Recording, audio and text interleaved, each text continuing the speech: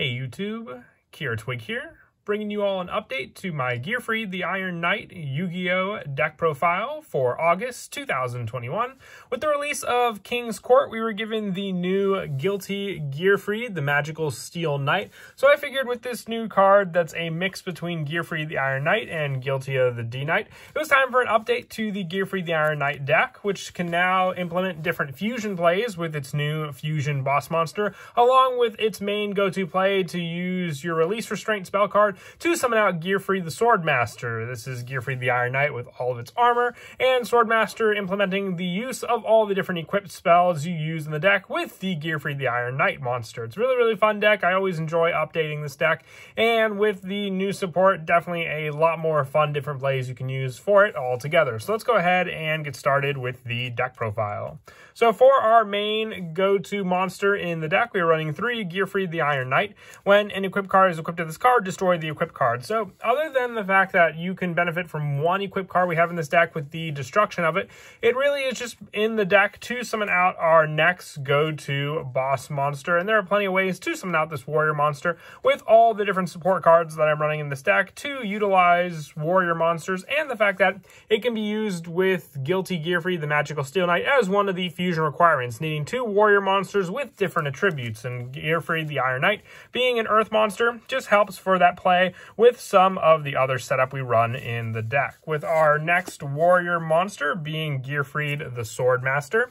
This card is in here more for the setup of your release restraint, but what's great about Gearfried the Swordmaster is it is also a warrior light monster. Unlike Gearfried the Iron Knight, which is an earth attribute monster, you can rely on Gearfried the Swordmaster and Gearfried the Iron Knight on the field as the 2 monsters needed to fusion out your Gearfried, Guilty Gearfried, the Magical Steel Knight, just needing those 2 warrior monsters with the different attributes. And with Gearfried the Swordmaster, it cannot be normal summon or set. It cannot be special summon except by the effect of release restraint. And when this card is equipped with an equipped card, destroy 1 monster on your opponent's side of the field. So it's not a once per turn either. So if you equip more and more different cards onto Gearfried the Swordmaster, it's just an added bonus for that play setup and destruction against your opponent. I only run 2 of this card though. It can be kind of a dead draw in your hand since it has to be special summoned with release restraint, and this card can summon it from the hand or deck. So I prefer to summon it from the deck and not take up cards in my hand, which I can, better utilize with some other warrior plays I run in the deck.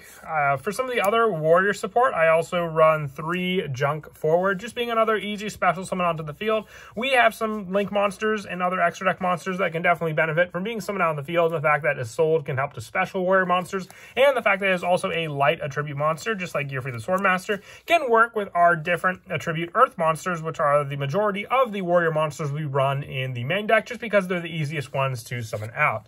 Along with the next one, which is Goblinberg. This is in here for the rank 4 option to go into different rank 4 monsters that can still be benefited, being warrior monsters and light monsters on the field for the different attribute with our earth attribute, Gearfried the Iron Knight. But also Goblinberg just being that easy special summon for any of the monsters in our hand to special summon a level 4 or lower onto the field to use.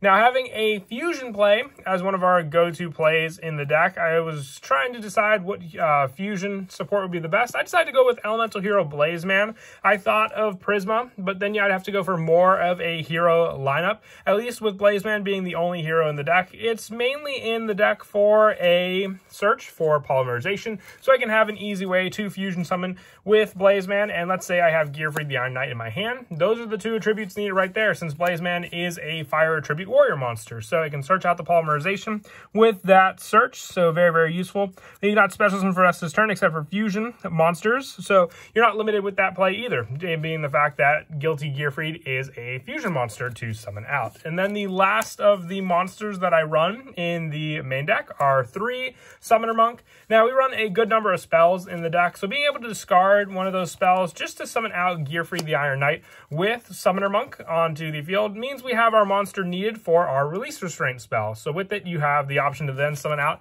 your Gearfried the Swordmaster that much easier, not having to rely on any of the other plays to summon out Gearfried the Iron Knight onto the field, and just rely on the easy special summon of Summoner Monk. And if we don't have that play to go for, it can be another rank 4 Xyz summon to summon out a warrior monster from the extra deck, or even one of our other link monsters. And that is it for the monsters. The setup playstyle for the monsters is pretty straightforward, just summoning out Gearfried as fast as we can, benefiting from our fusions to go into Guilty Gearfried, or go for the play setup that can summon out Gearfried the Swordmaster. I'll go over a few of the combo plays at the end of the video as well, but for the spell cards, I run 3 Release Restraint. Now, I run more of this card over Gearfried the Swordmaster just so I can see it more quickly in my hand. You have to rely on drawing Release Restraint, and the best way to go about it. There's not really any search cards for it, and once you have Gearfried the Iron Knight set up on the field, all you have to do is activate this card, and then you can summon out Gearfried the Swordmaster. It's why I'm running less of this card, because if you do open up, multiple cards and copies of Release Restraint that you can't use, you can at least discard them for the cost of Summoner Monk to the graveyard. I also run the 3 Polymerization. The Guilty Gearfried isn't the only fusion target we have in the extra deck, so I don't really feel too risky with running multiples of this card. We are running multiple Guilty Gearfried since it's not limited to just Gearfried the Iron Knight in the extra deck. You can run multiple different warrior monsters and still summon that card out onto the field. But still having more of an offensive strategy against my opponent, I do run 2 Defusion. What's great with that card is you can summon out Guilty Gearfried and then Defusion back into your different monsters you summon onto the field. Just remember, if you used Gearfried the Swordmaster, you can't special summon this card back out. It has to be special summoned through the Release Restraint spell card and can't be special summoned through other ways. So the best time when the Defusion comes up is if I use, let's say, Elemental Hero Blazeman and Gearfried the Iron Knight to summon them back onto the field to give you more plays, and even a special summon search of Blazeman can add another Polymerization to my hand to then go into another fusion play. For the rest of the fusion support in the main deck, I also run 2 Super Polymerization. There is a slight chance that you may come across an opponent that has a warrior monster, and even the better if it's a different attribute warrior monster, because then you can use Super Polymerization to use that opponent's monster as a fusion resource, needing just 2 warrior monsters with different attributes. Taking their resource, you can go out for one of your own boss monsters, and you have more benefits with Guilty Gearfried the Magical Steel Knight when the monsters are on the field. So using Super Polymerization is an even better play at that. You can summon out Guilty Gearfried with Polymerization and warrior monsters from your hand, but you won't fully utilize that monster like you would with Super Polymerization or just having those monsters on the field. And then for the equip cards, to work with Gearfried the Swordmaster and even just the Assault play for special summoning from the main deck, I run 1 Moon Mirror Shield, 1 Living Fossil, 1 Divine Sword Phoenix Blade, and 1 Power of the Guardians. Now, I have 4 in here just for the potential to, send all 4 to the graveyard and summon out Gearfried the Iron Knight with Assault from the main deck. But also, what's great about the Phoenix Blade is you can recycle this card. You can equip only 2 warrior monster, it gains 300 attack, and during the main phase of the cards in your graveyard, you can banish 2 warrior monsters to add this card to your hand. So being able to reuse this card to equip on to Gearfried the Swordmaster for more destruction plays, and then always have a equip spell to go into, is why I like running Assaults. You can get this card quickly into the graveyard and then just add it back to your hand to use with Gearfried the Swordmaster. And for some of the other 1-ofs that I run in the main deck, I run 1 Upstart Goblin. Now, if you want to run another equip spell, this could be the spot you take out for that equip spell, adding a 5th copy in. The biggest weakness I would say is just if you open up Gearfried the Iron Knight and these equip spells, you really have cards that do nothing in your hand. So that's why I try to reduce the number of equip spells around the deck and just stick to the 1 Upstart Goblin so I can draw into cards that I can better utilize. I also run 1 Call by the Grave to help shut down my opponent's graveyard plays or any of their hand traps, 1 Reinforcements of the Army to search out Gearfried the Iron Knight or any of the warriors that I play that are level 4 or lower, the 1 Monster Reborn for special summoning resources back to the field to reuse, Pot of Avarice for recycling, especially the Gearfried the Swordmaster back into the main deck for me to special summon if I have the extra Release Restraint, and then also being able to shuffle Gearfried back into the deck to draw into. And lastly, the 1 Instant Fusion. Now, this is in here for a fusion summon of Guilty of the D-Knight, which is a light warrior monster. Again, this is another one that Joey used. I think we're getting some more Guilty of the D-Knight support or even a new version of the card in the upcoming booster set. And when we do, definitely will be an awesome addition to the deck. But it's just the target to go into with Instant Fusion, giving you one of the warrior monsters on the field to then fusion summon into your Guilty Gearfried, the Magical Knight. And then that is it for these spells. I know we run a lot of spells, but they work very, very well for the entire setup of what the deck is meant to do, including fusion summoning and then just equipping onto our different monsters. For the trap lineup, the only trap I'm running in the deck is Blast with the Chain. So this card can benefit depending on which Gearfried the Iron Knight or Gearfried the Swordmaster you equip onto. You target one face-up monster you control, equip this card to that target, it gains 500 attack, and when this card is destroyed by a card effect while equipped to a target card on the field, you destroy that target. So with this card being able to target a card on the field and destroy it, if you were to equip it onto Gearfried the Iron Knight, you get a destruction right then and there, because any card that is equipped onto it is destroyed, destroying Blast with the Chain, and then destroying one of your opponent's cards. But the best option is just to have Gearfried the Swordmaster on the field and then activating Blast with the Chain on your opponent's turn, disrupting any play they have, because when you equip it onto Gearfried the Swordmaster, you'll activate that same play, except with Gearfried's own effect, destroying one of your opponent's cards. And that is it for the main deck. When I move on to the extra deck, I run 2 of the Guilty Gearfried, the Magical Steel Knight. I've said it plenty of times in this video already. You need 2 warrior monsters with different attributes. And once per turn, when a card or effect is activated that targets this card, quick effect, you can negate that effect. And if you do, destroy one card on the field. And if this card is fusion summoned using only monsters on the field and material, it can make a second attack during each battle phase. And once per turn, if this card battles an opponent's monster, during damage calculation, you can banish one spell from your graveyard. This card gains attack equal to half the current defense of that until the end of turn. So with this card, you have the defense power of equal to half its current defense, meaning it can reach some pretty high numbers. But what I love about this card is that it implements the magical properties of Guilty of the D-Knight with Gearfried the Iron Knight. With this card, when you have all the different spells in your graveyard that you can make use of, being the equipped spells, banishing them afterwards to have this card fully utilize its attack power, but also being able to attack twice if the monsters are on the field. And also with this card being able to have it be unaffected by card effects that target it is a real play on the actual fact that, you know, going past the equip spells, this card can be unaffected by anything if you so allow it with the effect you activate. For the rest of the extra deck, I'm also running the 1 Guilty of the D-Knight. This is just an additional monster that you can summon out with instant fusion onto the field, being a level 5 fusion. A Warrior Light works perfectly with Gearfried the Iron Knight, and I think that's the actual true intention. It's a fusion between the 2 cards. When you have them both on the field, they can fuse right into Guilty Gearfried the Magical Steel Knight, which I'll go over the combos all at the end of the video as well.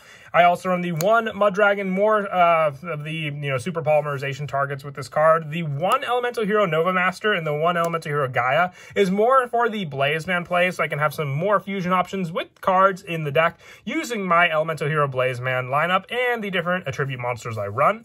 For the Link monsters, I run 1 Predaplant, Vert Anaconda, once again, easy fusion setup. The Assault for the equipped summon, special summoning that I can do from the main deck, and also just being able to search out a warrior monster means if I have 2 warrior monsters on the field, I can just add Gearfried to my hand with this card and summon it next turn. The 1 Nightmare Phoenix for back row destruction, 1 Underclock Taker, a better way to lower my opponent's monster's attack and then basically hit them for a bigger power play with one of my boss monsters in the deck. And for the Xyz monsters, I run 1 Heroic Champion Excalibur and 1 Gaga Cowboy for different attribute warrior monsters to go into. Same with number 39 Utopia and Utopia the Lightning. And then lastly, for the rank 3 plays, just 1 Leviair the Sea Dragon for if I have to get any of my banished resources back, I can use the junk forwards in the deck to summon out this card and special summon them onto the field. And then as for the go-to plays in the deck, if you have your opening hand of your Instant Fusion with your Polymerization and then your Gearfried the Iron Knight, you have all the cards needed to go into your main new boss monster in the deck, which is Guilty Gearfried, the Magical Steel Knight, and benefiting from the fact that they'll both be on the field. You can activate the Instant Fusion, paying the life points to summon out Guilty the D-Knight on the field, normal summon Gearfried, and then activate Polymerization to fuse the 2 together, and summon out Guilty Gearfried, the Magical Steel Knight, onto the field, having the full requirements for all of this card's monster effects, since both of the monsters were on the field for you to use. If you go for the Release Restraint play, if you have, let's say, any of your spells in your hand, and just one of them to discard with Summoner Monk, you can summon out your Summoner Monk, discarding the spell card, to then special summon Gearfried the Iron Knight back onto the field, and then activating the Release Restraint to then summon out your your main go-to Gearfried, the Swordmaster, onto the field, and just using the Summoner Monk setup with that. And if you have any of the equip spells in your hand or any that you can set up against your opponent, the better with this card also. One of the last combos that you can do is just with any of the other warrior monsters we run in the deck. Summoning them out gives you the 2 warrior target search, so then being able to then go for the Isolde play with this card. And when this card is link summoned, you can add 1 warrior monster from your deck to your hand. So this next play will all go together if you have any of your equip spells in the deck to use. If they're all still in the deck and you want to summon out Gearfried with that play, you can at least add Gearfried the Swordmaster to your hand to risk not drawing it, just being another search. And then you can use the other play of Isolde to send all the equip spells we have in the deck to the graveyard to then summon out your Gearfried the Iron Knight. Just remember, you can't summon Gearfried the Swordmaster if you added it this way, so you can always add another warrior target to your hand with this card, but then also basically only keep Gearfried the Swordmaster in the deck if you have the Release Restraint in your hand to summon out Gearfried the Iron Knight onto the field. And then if you have the warriors in the graveyard, you can add the Phoenix Blade back to your hand with the Banish to equip onto Gearfried the Swordmaster. And also, you can just keep the Gearfried the Iron Knight on the field with Isolde if you have the Polymerization, because then you can use these 2 to fuse in to your Guilty Gearfried, the Magical Steel Knight, on the field, and still go for the sword equip play just to power up this card even more than it was on the field. But that is it for the deck profile. I hope you all enjoyed the video. This is, like I said, one of the decks I was most excited to build once I saw it was getting released in the King's Court booster pack. And as always, I hope you all enjoyed the video. And until next time, please don't forget to leave a like and subscribe. And Kira, Twig out.